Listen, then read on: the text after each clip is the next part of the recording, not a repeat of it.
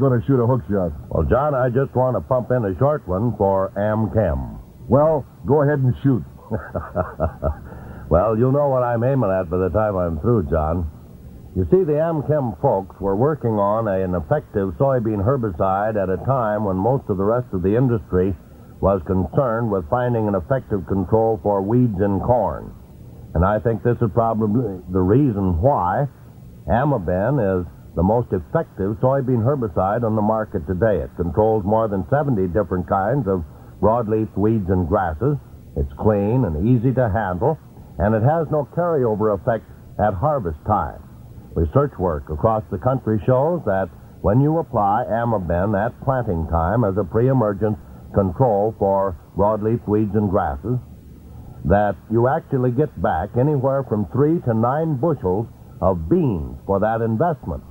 And it only takes about 1.5 bushels of beans to pay for the Amaben, and that's a pretty good return on your investment. This is one of the ways that you can cut down on the work that you do, as well as increase the amount of beans that you get from the field. It's spelled A-M-I-B-E-N, Amaben, a product of Amchem Products Incorporated. The important thing is to locate your supply and get it home for spring planting this year. All right, how about more of the highlights of the tournament, fellas? Okay, Maynard. We'll hear from you later. Now to the championship game in the state tournament. Edina against Moorhead. Before the game, we talked to Pat Driscoll of Moorhead and his coach, Shockey Strand.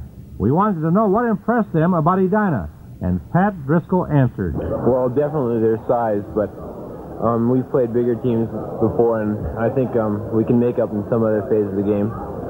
Very good, John. Do you have any advice for Shockey? Well, Shockey, I think no club can play a man-to-man. If you ever get ahead in the last 5 minutes and they have to come on after you, that's your game. And I suppose, like you said before, that everybody uses his own defense against you, and I imagine that Dino will use a man-to-man or his own. What do you think? Well, I hope they come out man-to-man, because if one of their guards, I think, tries to take Pat man-to-man, I think he'll probably undress him. Now star player from Edina, Bob Zender.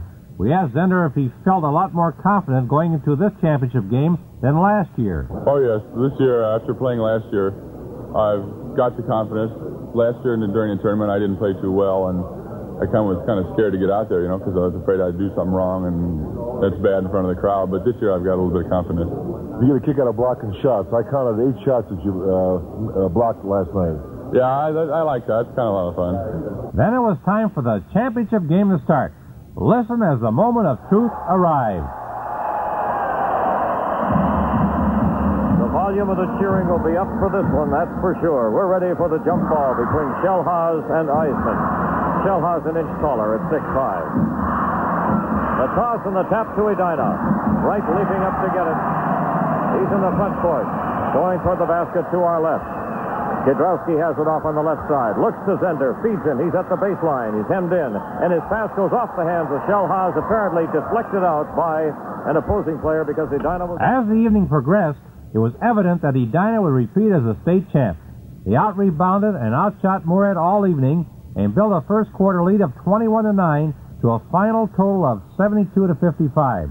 The Edina fans were ready to explode as the final seconds ticked away in the game with the reserves playing for both teams.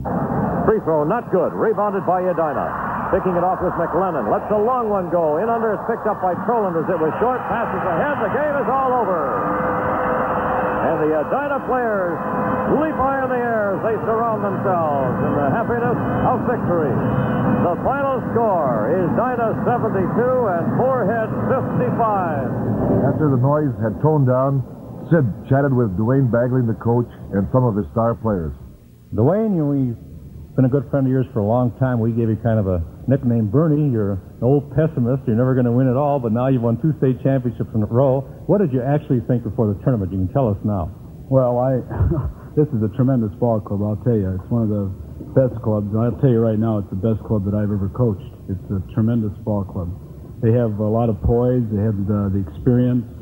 And above all, they kept their heads all the time, and they really played some basketball, and they saved the best for last. They really played a tremendous game tonight.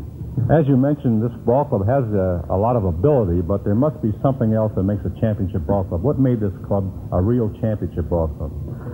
Dedication. They had a lot of dedication and a lot of ability. They had a lot of ability.